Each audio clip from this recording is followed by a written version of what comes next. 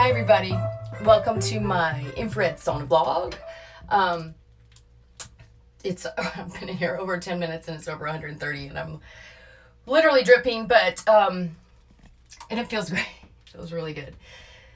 But today I wanted to talk about a really important topic, and that is, are you a creator or are you a victim? Okay, because there are really only two ways to be in this dimension that we live in, the earth plane. And the cool thing is that when we incarnate here, what we're given as a gift from the Creator is free will. And the point of that is to be forced to choose, be forced to choose whether we're going to come from a place of love and manifest everything that we ever wanted in our lives, or are we going to come from a place of fear and be a victim? Okay, so that's huge. That's really important, because once you grasp that concept of being a creator or a victim, coming from love or fear, in everything you do and every thought you have and every thing that you do and every reaction that you have, coming from a place of love or fear, being a victim or a creator, everything will change. Because once you get that concept, you can no longer blame others, because you know conceptually that it's your responsibility, right? It's your responsibility. Okay, so if you are a creator, right, everything you do comes from a place of love, right? If you're in a bad circumstance because of, say, for example, the fires, right?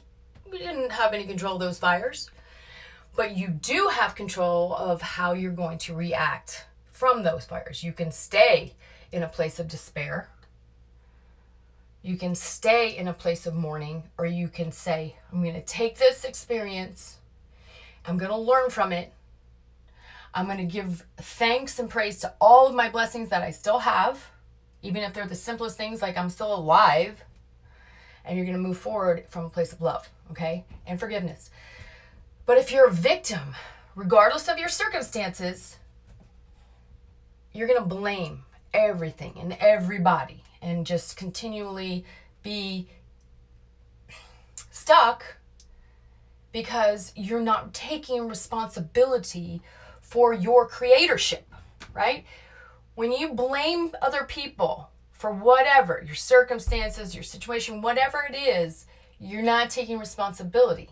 And the reality is, we're all responsible for where we are in this life in any given moment. Okay, so, huge concept, like one of the biggest concepts you'll ever grasp in your life. If you want to manifest abundance beyond your wildest expectations, be a creator. Be responsible for every thought, every word that comes out of your mouth, every decision that you make, every reaction that you have. Be the creator of your life, right? I'm dripping. Oh my God, I'm like literally dripping. Thank God it's the weekend. Woohoo! Okay, but if you're a victim, right, you're going to remain stuck, blaming everybody for whatever it is you're dealing with, blaming the world because you're so unhappy. Really, you're in charge of your happiness. You're in charge of how you think. You're in charge of your emotions. You're in charge of wherever you are today in your life because of all the decisions, thoughts, actions, and reactions that you've had till this point. Okay? Huge concept. Most people don't want to grasp that concept because that means that from that moment on, they have to be responsible. They can't blame anymore if they understand that concept. So simple as that, right? So are you going to come from a place of love and be a creator and manifest everything you want in your life? Or are you going to remain stuck in a place of fear and blame and not being responsible for what you have created? Okay? Simple concept. Vastly important to your long-term happiness, right? Biggie. Okay, so I hope that you all take that into the weekend and take it into your heart and understand that you can change your life for the better in ways you couldn't even imagine, just by being responsible for your thoughts, actions, reactions, and everything you do in this world, in this dimension, in this lifetime. Ooh. It's easy to fall off that wagon, baby.